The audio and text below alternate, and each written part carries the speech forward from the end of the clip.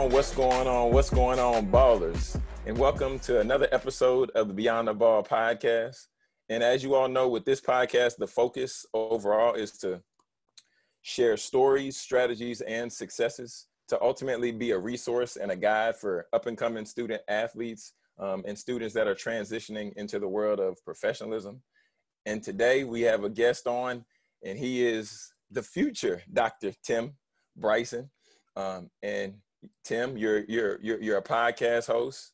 You know, you're an individual who works in higher education. So how you doing today? How you doing? Not too bad, man. I definitely appreciate you for having me on the show. Overall, I mean, I'm not going to say it's a lot going on in the country because that would be false. There's a lot of racial injustice, a lot of social injustice. We're still in the midst of a global health crisis. So to have my health and have my family's health, I can say I'm blessed. So I appreciate you. Yes, sir. Yes, sir. Definitely glad to have you on. And man, Tim, I just want to go ahead and dive right into it, man, because you're probably one of the people that I've seen just most active, and also one of the people that I've seen that's really striving for change in a real way. Just in regards to like you're saying, just about the racial injustice that's been going on. So Tim, just talk a little bit, because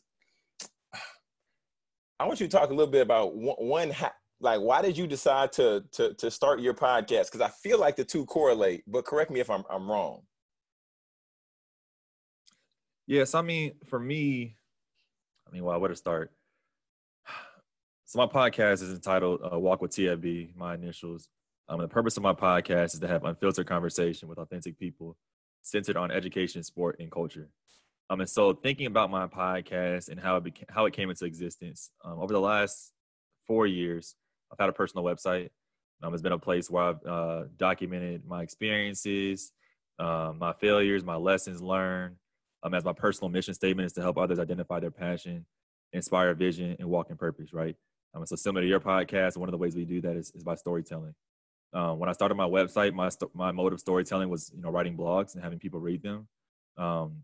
And for me, when I started, and I told myself, and I'm taking the same philosophy in my podcast now, is that I'm not writing for people to read them. I'm writing for myself. To even look back, months and years later to say like, wow, like look how far I've come, or look what I was thinking about, look where I was, feeling, back, 2 years ago when I was in a certain situation as a mode of inspiration for me.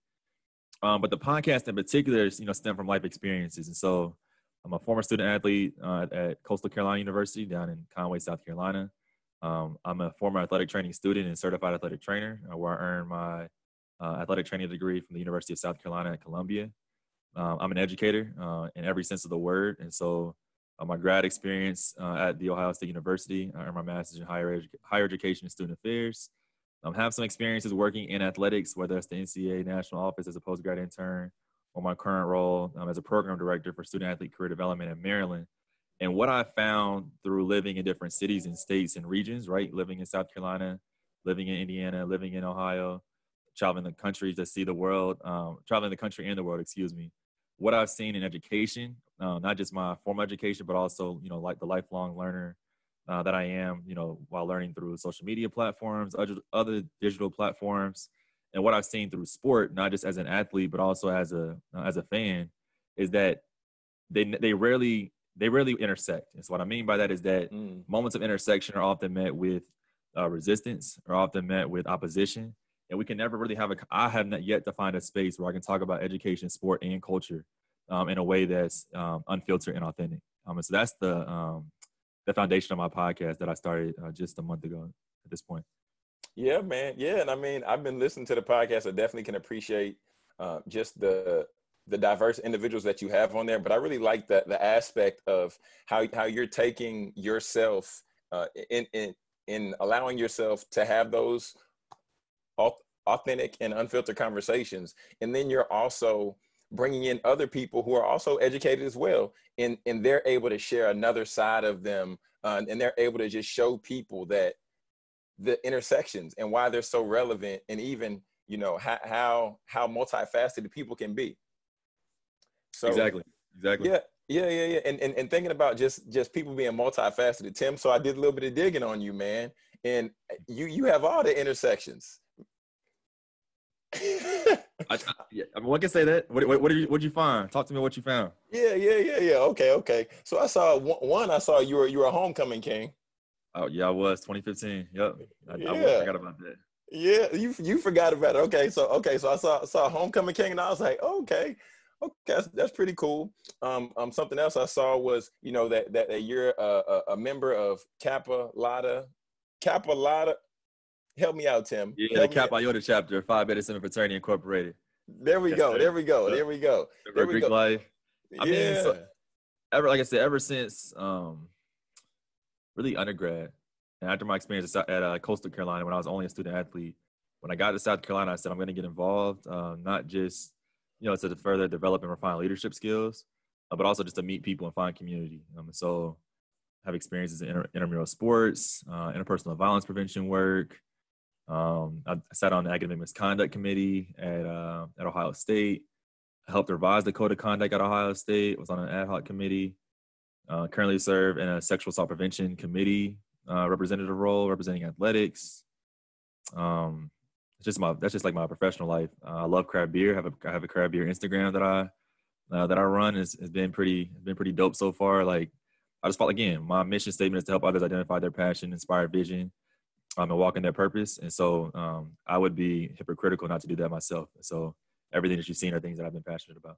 Definitely. So tell us a little bit about the IPA way. Tell us a little bit about that, Tim.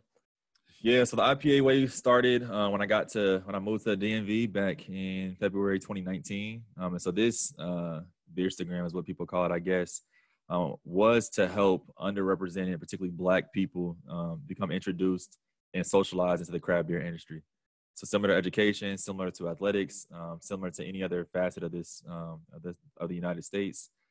We know that it's a white world, and so what that means is that there are white systems that continue to hold back and prevent and really inhibit non-whites from being involved and engaged in serving in leadership roles in different industries. And so I found really a hole and a gap in the craft beer space. And so what started was, and shout out to Nicholas Matebi, he's doing great work down at UCF actually, who encouraged me to really make this Instagram. When I moved to Indy, I would just post pictures of craft beer when I used to go do work at the different breweries in the Indy scene. And so my personal Instagram was just like riddled with craft beer pictures. And so one day Nick was like, yo, you need to start an Instagram page. And I'm like, yo, like no one's gonna like follow this page, bro. He's like, no, I just started. So literally I started February 2019. And now I have over like, I think 1,300 followers. Have been connected with people across the country who are doing phenomenal work to also help diversify the industry. But I've really taken that step forward now and focused on how can we create equitable and socially just environments for Black people to exist and visit craft breweries. And so that's what I'm also super passionate about as well. So when did you becoming so like multifaceted and just like, was this a culture that was created when you were young, or as you've gotten older, you just been really enjoying learning new things and being able to connect with different people? Like, when did this all start? Yeah, I think it's twofold. So one, I appreciate you saying multifaceted. I think even you saying that just now, it just hit me, had a revelation, is that I'm not multifaceted. Like what people are seeing is me, right? They're seeing the different parts of me in just different spaces. So whether that's the podcast, the website, my personal Instagram, my beer Instagram, my LinkedIn, but it's all under that same mission statement, which is identify passion, inspire vision, walk in purpose. And so I think what really hit me was probably in undergrad, because throughout high school, playing soccer and running track, I was never team captain. I was never like a honorary captain. And so like I'd always watched leadership, right? I watched leadership, witnessed it, witnessed like what I did like, what I didn't like. And when I got to undergrad, I kept saying like, yo, like why doesn't someone do X, Y, and Z? Like we know the right thing to do is, A, B, and C, but why, like no one's doing it. And so I kept waiting for someone to lead. And I think, I can't pinpoint the exact moment, but once I turned that switch on that I am the leader, right? Like that we can walk together in lockstep to see change and walk in purpose. I said like, F it, like it's time to lead. And so everything that I've done is like, okay, I like craft beer. I got some support and encouragement from friends and colleagues. Like, let's do it. Let's walk. Yeah, I like the fact that you said you were waiting for somebody to lead. First of all, I like the fact that you acknowledged that. And then the fact that you actually just took the action that followed. And just thinking about that, Tim, why do you think so many people don't want to lead, or why do you think that? Yeah, why do you think some people don't want that opportunity or don't take that opportunity to lead? Yeah, I think part of it is that people, and I'm speaking obviously, we're speaking in generalizations right now, don't know what leadership is or what leadership means or what leadership looks like. I think we have an idea of like what it can be from a positional perspective, right? But helping people, helping students, educating people, educating students like what their innate power is, and their power is really in their purpose, right? So if you know what your passion is, or if you can identify some things you're passionate about, if you can inspire this vision, right, this shared vision, to bring people along with you and walk in your purpose, people are going to be walking with you as you continue to, cultivate and refine your purpose. And so for me, it's a lack of knowledge on what leadership is obviously a fear of failure. But we know, it's important to just fail forward, learn from it, and keep moving. But also this fear of judgment. And so over the last couple of weeks, there've been several people who say like, how do you do all these things? And it's like my brain, like what you're seeing is like my brain in real life, right? It's my heart in real life. It's my purpose in real life. And so it's not hard necessarily. I think the hard part is trying to find not balance, but time for self-care, self-love, radical self-love. But I've also found radical self-love and radical self-care in the work that I've done, in the purpose work that I've done, to help others walk in their purpose as well. Wow. Yeah. Okay, so with you being an individual who enjoys helping other people identify their purpose, being in a space to where you love what you do and what you do you truly love, like is there ever opportunity to where you could potentially become burnt out because you're always ripping and running, you're always doing something, you're always helping people? Like talk a little bit about that. No, definitely. And so this year, my theme for the year is availability. And part of that is making sure that the things that I'm doing obviously add value, can add value to me. But before I say yes, making sure that I can add value to said opportunity. And if I cannot add value, if I cannot give my whole self to said opportunity, then I will say no. And I've had to do that a couple of times over the last month. And so part of where I can and will continue to be better is enforcing Tim's 10%, which is something I wrote about on my website. So taking at least 2.5 hours out of the week, right? Taking 10% of the week and just focusing on me. And what it looks like for me is going to a brewery, particularly on a Sunday, sitting down, my AirPods and my laptop out, and doing whatever Tim Bryson feels like doing on that day. And that's been super helpful, and also a place where I found my love for craft beer, because I would just go every Sunday to my spot in Indy and just write, just think, do what I now call purpose work, which is work that again aligns with my passion, my vision, and my purpose in this world. Man, that's super dope. Tim's 10%. Yeah. Check it out. It's on TimothyFBryson.com. Dang. Okay. Dang. I was on the website. I missed that. That's crazy. Okay. Man, I think that's really powerful. I think that's really impactful for you to have that level of awareness or self-awareness to say, you know what, I do need to recharge. I need to take a step back. And then ultimately, so I can give all of me to everything that I'm doing. And now that just brings me to this, Tim, because I saw you're going for the doctorate. And you're going for the doctorate in student affairs or higher education? Yep, student affairs. Okay. So with you now being where you are and already have achieved, what you've achieved, you have the master's from the Ohio State University. That's important. Yeah. You got to put the D on it, or it's not real. And then in addition to that, now you're deciding that to go for the doctorate. So what is it now that really is propelling you to strive for that? Yeah, I knew when I graduated from my master's program that I wasn't done. I didn't feel done. I mean, I was tired. I was really tired, but I know I wasn't done. And really, since working in college athletics in particular, and like I mentioned before, like I have a background in student affairs, but I work, at least on paper, my check is from athletics.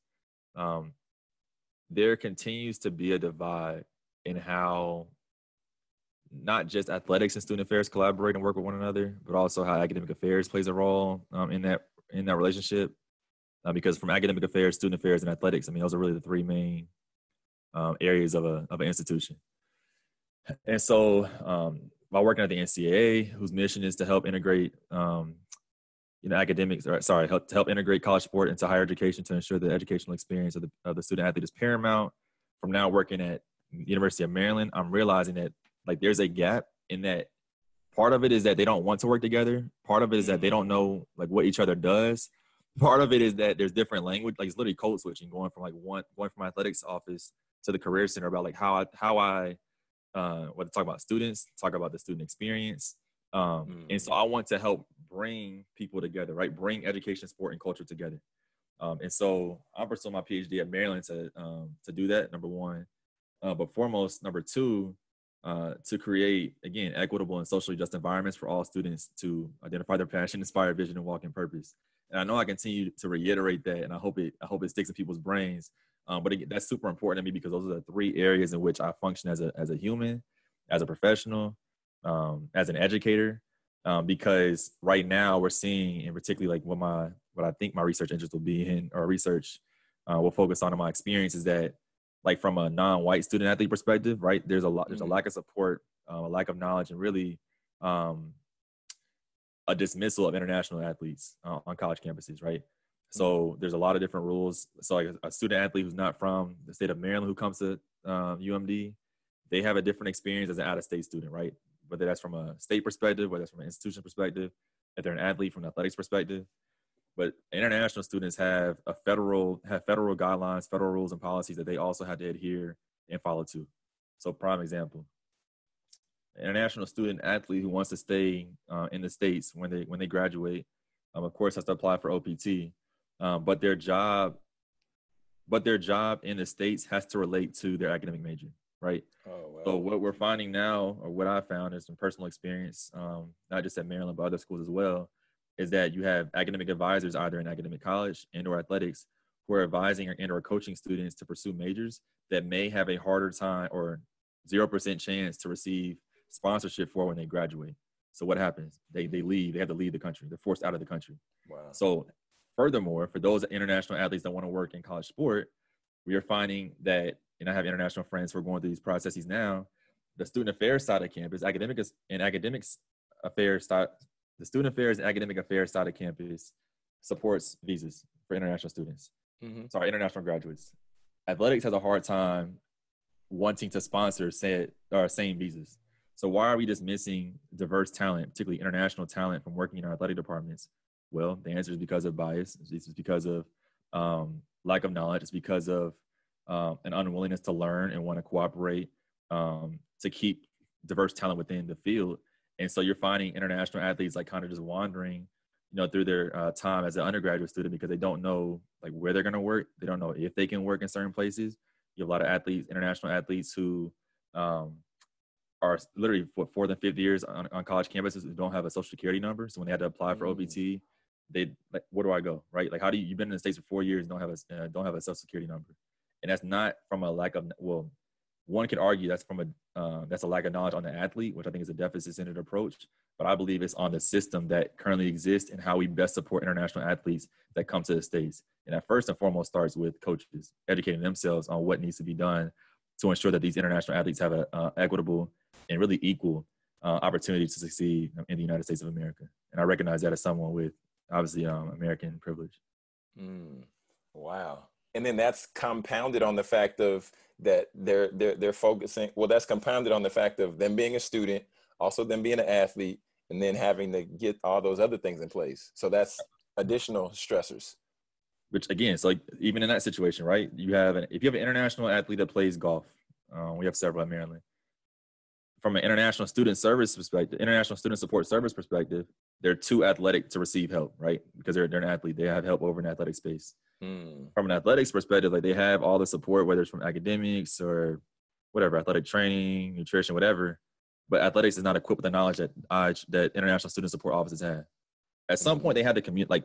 They need to communicate, but more so than just communicating, they both have to understand that they're not international student athlete. Like they're a student, right? And so we cannot continue to say student athlete, international student athlete, Black student athlete if we're not looking. We as those who work on college campuses look at students from an educator lens and that they are students, like support the student. There are different identity identities that they'll, self-assign themselves to, which of course will influence how we can better support them. But at its core, like, how are you supporting the student? And I don't think that, honestly, we as an athletics community are best doing so in this current moment. And we're seeing that with all these different like think tanks and brainstorming sessions that athletic departments are having right now. Yeah, yeah. Well, what are some things that y'all are doing at the University of Maryland? Because I mean, I know, like, I've seen some, pretty innovative things, and with the Twitter chats, and I've seen like y'all doing a lot of different type training. So, are there any particular things you want to highlight that you think y'all are doing pretty well right now, just from a training perspective? Yeah, definitely. So first and foremost, our internship academy. So this is our 8-week summer internship program that the Maryland Made Student Athlete Development Unit hosts every summer, well, at least the last 5 summers. It's a paid internship experience, because I don't believe in paid internship or unpaid internships, because again, it perpetuates these systems of power, particularly around finances, and who has the privilege to, work unpaid, or not work, to participate in unpaid internship roles, oftentimes, which are the gatekeepers to different positions that exist, whether at the graduate school level and or full-time work. That's another side. That's another just passion of mine right now. But 8-week paid internship program. Student athletes work up to 20 hours a week around their athletic and academic schedules. Prior to me and my supervisor Risa getting here, all the internships were internal to the athletic department. We scratched that, understanding that they're more than an athlete. And while I'm on this topic, helping athletic staff understand that they're more than just an athletic staff member, that they're an educator, that they're a higher education administrator and professional. And so currently you can work internal to the athletic department, you can work in student affairs, you can work externally in a nonprofit setting, or even a for-profit, a corporate setting outside of the university. And this is huge for us because we can hire international athletes to get meaningful work experience, right? Because they can work through the athletic department and get paid through the athletic department. They don't have to use OPT ahead of time. It's also huge for us because we've instituted a number of different changes to our internship program. And I got to give a shout out to Carmen down in the University of South Carolina, who really helped me change and tweak our program to better reflect like what a meaningful internship experience should be. So Carmen was doing, weekly professional development sessions to bring the internship cohort together, which I think is phenomenal. So we instituted that this summer. In addition, I implemented weekly reflections, again, because the purpose of an internship is not just work experience, but also education, right? Education and exposure. So weekly they get different prompts that they have to respond to about like what they're learning and seeing in their role, right? And reflecting on that to be able to name it, process it, and articulate it in not just an interview, but also on digital platforms as well as application materials. So the Internship Academy is one. The second thing I'll say we're doing extremely well is our Leadership Academy. So Risa Lovelace started this program. It's a 5-week leadership program that she modeled off of the leadership and service programs at the University of Maryland. So again, the importance of campus collaborations. So there was 15 people in that cohort this past spring. Yeah, this past spring. Again, 5 weeks long, but yeah, straight to the point, right? Understanding students, athletes, time commitments. And then the last thing that I'll highlight would be our Gossip Fellows program. So this is a 2-year career and leadership program where student athletes meet once a month. And at the end of their 2 years, they complete a legacy project and then are awarded a $1,500 honorarium that can go towards their postgraduate career plans, which is super exciting as well. Oh, wow. Man. Okay. Well, I knew y'all was doing some amazing things, but now getting to see behind the curtain and now getting to see, some of the inner workings of the programs and the leadership academies and the different things that y'all have. Tim, y'all doing a great job, man. Doing our part, man. This should be the norm. Like, it shouldn't be something we celebrate. Like, this should be like what, not just every athletic department is doing, because there are some things that we're doing that I think we could outsource and better collaborate with our student affairs, academic affairs partners on. But I think that's the switch that what you just mentioned was a switch that I think needs and has to occur within athletic departments, right? Like, we got to support the student, and everything that we're doing, we're like, all right, is it co-constructed with the student? Because that's a big thing of ours, like co-construction, right? If it's not co-constructed, and it's not student-driven, then we're not doing it. And so everything that we're doing is continuing to be student-driven and co-constructed as well. Excellent. So just thinking of just how things have been going, and like we talked about briefly, just in the intro earlier. So just being on the cutting edge. So you curated, I think would be the best title for it. You curated a Twitter chat, and the Twitter chat was Black in Sport. Can you just talk with me about how that came about, and then also just talk about, just the purpose of it all? Yeah, so I can't go any further and will not go any further without giving credit to Christia down at U of L, Louisville, and then Sherrod, who I believe is at Commerce down in Texas. So I'll never forget this. It was a Tuesday, and I was trying to get some pizza, actually. But anyway, long story short, I was in the car, and I was on Twitter just scrolling, and I saw a Twitter chat happen. And I was like, it was Blackout Tuesday. And I said, there's no way like a Twitter chat is happening right now on Blackout Tuesday. Like, they must be talking about like racial injustice or racial justice. So I had tweeted something out like, I know I'm not looking at a Twitter chat right now. Christia had said something similar. Sherrod had followed up and said something similar as well.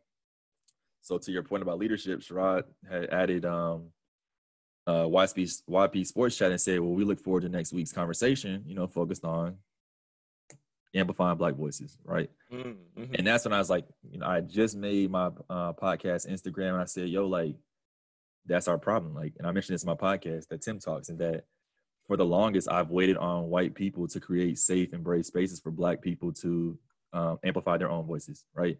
Like, why should we wait on someone else to create a space, whether it's digital or physical, for us just to speak and be heard?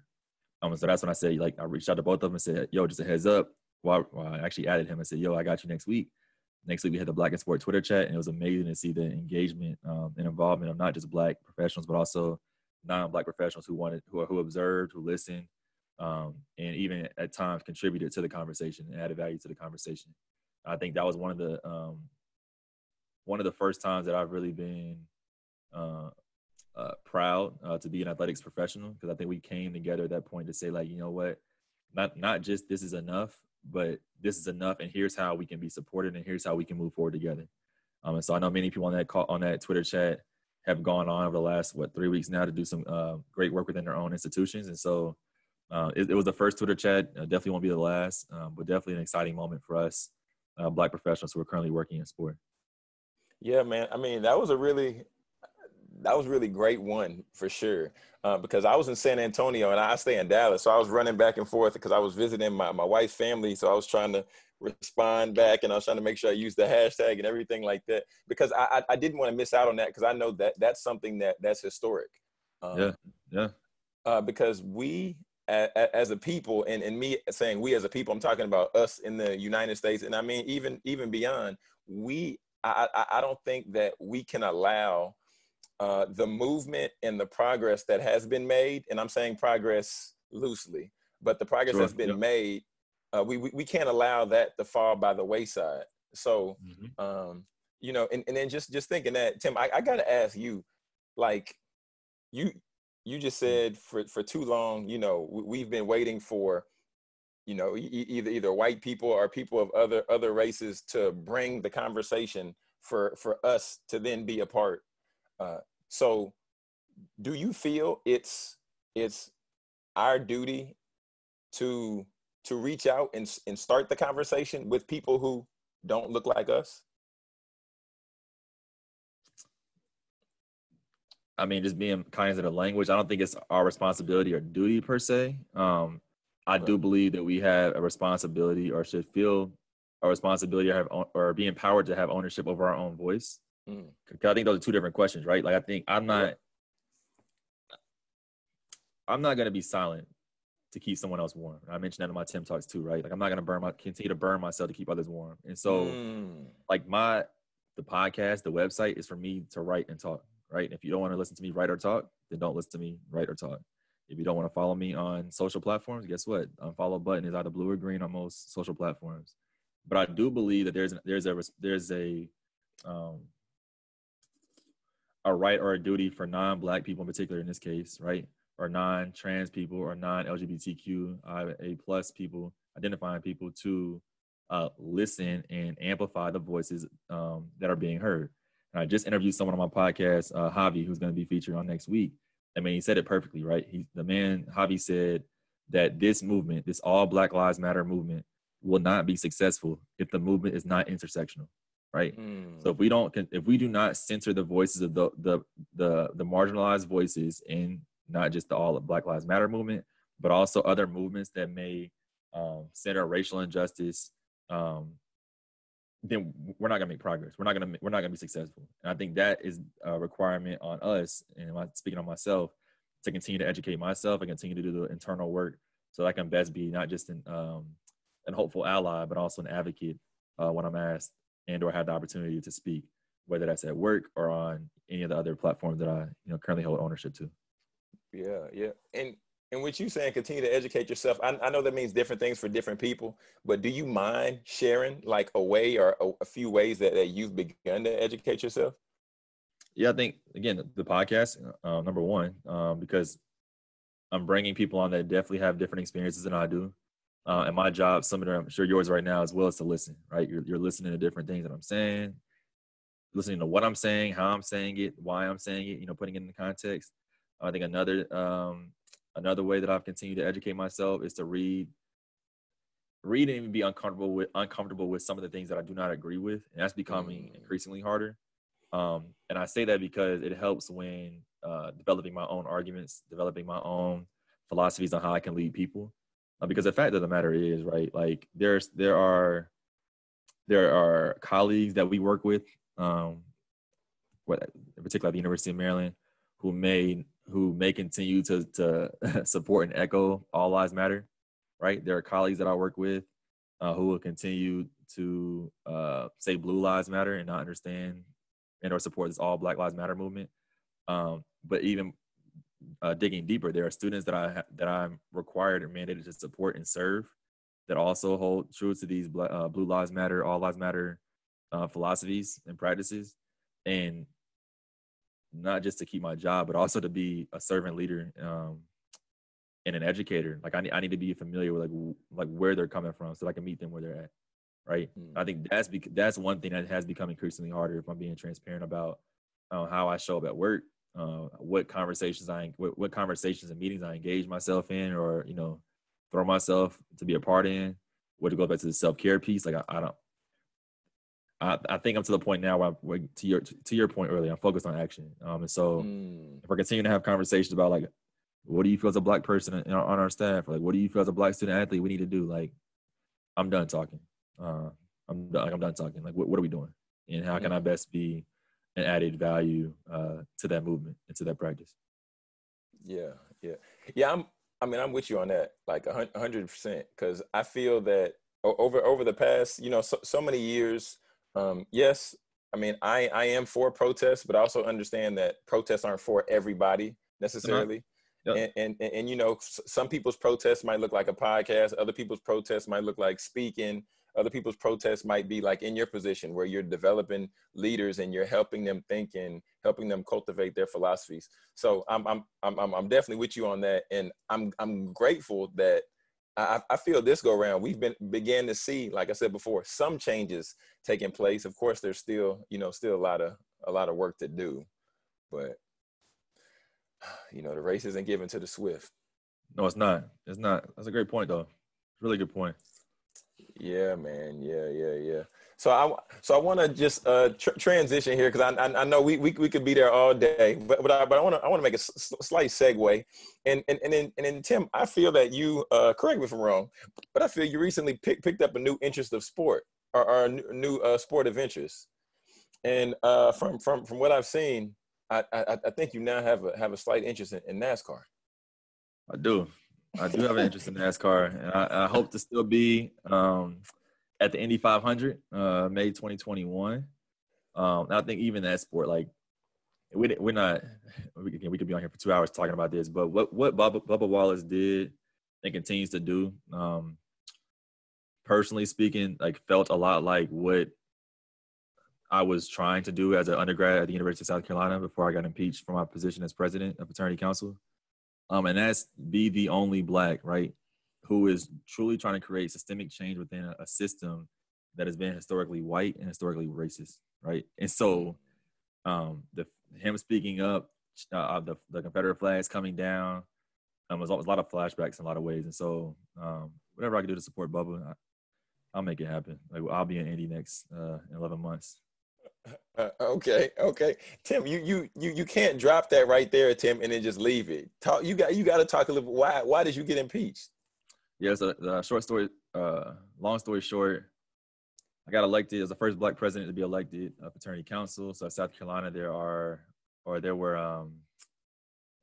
members of IFC, which is historically white, MPHC, which is historically Black, and then a multicultural Greek council. So it ended up being like 23 organizations and about 1,700 men. Anywho, 4 months into my leadership, we had a student pass away, a student die due to alcohol-related hazing in a white fraternity. 6 months after that, or 5 months after that, which led us to the first day of school in like August 2015. There were, it was four hospitalizations in the first 3 days of school due to alcohol-related hazing. Oh God. The first time it happened in March 18, 2015, I didn't do anything, which goes back to leadership and understanding lessons learned and failures. I didn't do anything, didn't speak up, and I regretted it.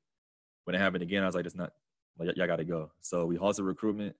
It was like several of us halted recruitment of the white fraternities. The other white fraternities did not appreciate that, and they put myself and the vice president of recruitment up for impeachment. The vice president of recruitment resigned. I said, y'all got to impeach me, so they impeached me. And that's when I tweeted out that tweet that's pinned on my Twitter right now, entitled "You Can't Impeach Vision," which is where a lot of my leadership philosophy, my practice, and me build on the website. That's what, I mean, a lot of it stemmed from that experience, serving as president of fraternity council. Wow. Just similar to like what Bubba's going through with NASCAR right now. I'm like, yo, I get it, bro. Trust me. Wow. I'm with you. Man. Oh man. The world we live in. The world we live in. But Tim, I want to let you get out of here, but I can't let you get out of here before I run you through the 2-minute drill. Well, definitely. And like I told you a little bit about the 2-minute drills, we just have a few rapid fire questions, just give you a chance just to have a little bit of fun, allow people to get to know you a little bit also, on just from a different angle, lightning round style. So are you ready? And Let's get it. Here we go. Favorite food? Pizza. What kind of pizza? If it's ideal, half pepperoni, half bacon, and pineapple. Oh, okay. Last book you read? Ooh. It'll probably be How to Win Friends and Influence People by Dale Carnegie. Oh, that's a solid classic. Yeah, you gotta have that one in the collection. What's your go-to podcast? My go-to, for my own, first and foremost. So Walk with TFB is my go-to. If it's not my own, one that I'm loving right now is the Two Happy Hoes podcast, hosted by Rachel and Chelsea. And they will probably be tied with the Boom Pod, hosted by Future Dr. Taylor Hunter. Most definitely. Your Netflix quarantine show of preference? So I just finished Money Heist, which is definitely number one Netflix show of all time. Oh, wow. But number two would be Queen of the South. That's easily. Okay. It might be tied for number one, actually. But. Okay. And then last question is to bring us home. What's one tip that you want to leave with the student athlete? Yeah, so I would say, wow.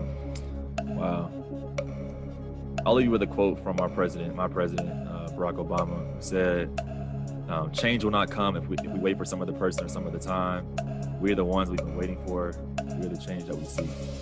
So understanding that change will not come until you make it happen, right? Like, you were the one that you've been waiting for, which I think, going back to your question initially about, like, how have you done so many things? Like, I realized that I'm the one, like, me asking, like, who's going to do this? Like, that wasn't a question back to me.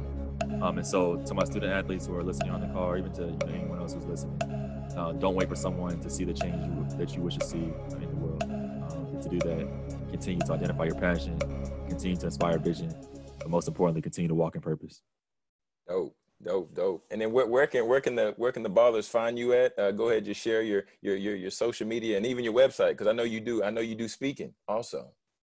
Definitely, yep. So you can find me on all social platforms and LinkedIn at Timothy, T as in Tim, Timothy, F as in Ford, Bryson, Bryson, on all social platforms. My website is timothyfbryson.com.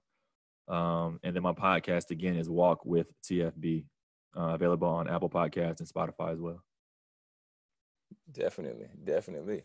Well, future Dr. Tim, we definitely appreciate you, taking time to hang out with the ballers and coming on the Beyond the Ball podcast.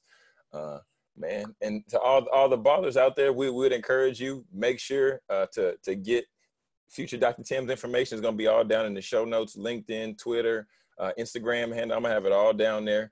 And then everybody check his podcast out, leave a rate and review. And then also make sure that you're following us as well on Instagram at Go Beyond the Ball.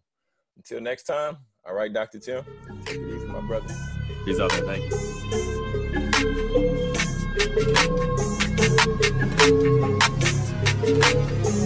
you.